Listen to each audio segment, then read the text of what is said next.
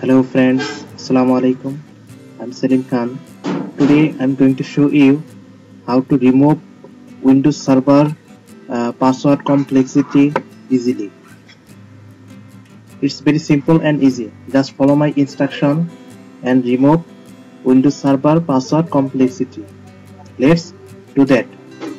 At first, open a startup option and search here group policy.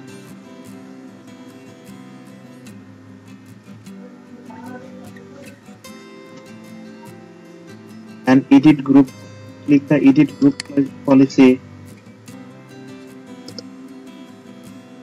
then open expand computer configuration and expand Windows setting and expand security setting and expand account policies and double click or right click on password policies and open.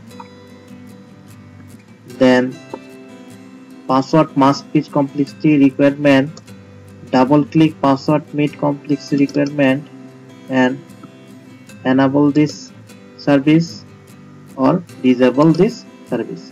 If you disable this service, your password is removed, and you can enable this service to password must complexity requirement.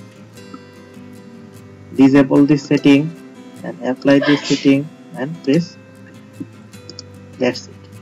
Thank you for watching the video. If you want to see more video, please subscribe my